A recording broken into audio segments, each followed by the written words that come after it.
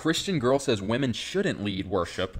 That's like women being pastors. I would have to disagree with that. There's something very drastically different about being the head pastor of an entire church, having a flock to shepherd, and then just being the worship leader. I don't like the word worship leader. I say lead worshiper. You're just up on stage. Ooh. You have the honor to be up on stage, leading the worship, being the lead worshiper. I don't think biblically there's anything saying that you couldn't do that. And the worship leader is still very much so under the head pastor. One way that I look at the worship leader, or like Morgan just said, the lead worshiper, is they are serving. They are serving the flock using a gift that God's given them or a passion. I agree with Morgan in the sense that it's not like you are shepherding a flock.